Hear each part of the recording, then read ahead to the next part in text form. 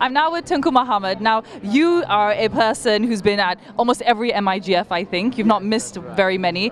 I want your opinion. Please share with us the growth of MIGF over all these years. I think 14 years is a long time. I think, yes, you're right. I've been here for the whole, from start to finish. And I've also been on the committee since 2008. And I think when we first started out, there were only a handful of restaurants. A lot of hotels participated.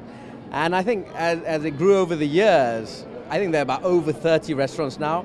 And what's different now is there are a lot of standalone restaurants. So before, a lot of hotels participated, but right now, all these standalone restaurants, all with good quality fine dining, are coming out, all up and coming. So I think that's what this festival is all about, bringing out all these restaurants. Yeah. And what do you think of MIGF's role in doing this, basically? I think it's also bringing people together. I mean, letting people know Malaysia is here. We actually have fine dining as well, not just all the hawker. I think Malaysia is also famous for all the hawker food and all that. But I think the fine dining community is growing as well. So I think it's good that the chefs get to compete with one another to see who's the best.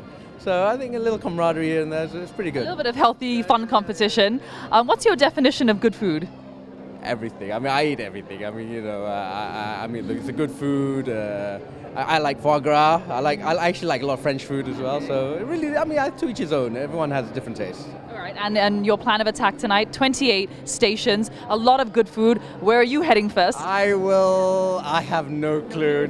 I haven't been inside yet, but I'm looking forward to it. All right. Thank you so much. Have a good night.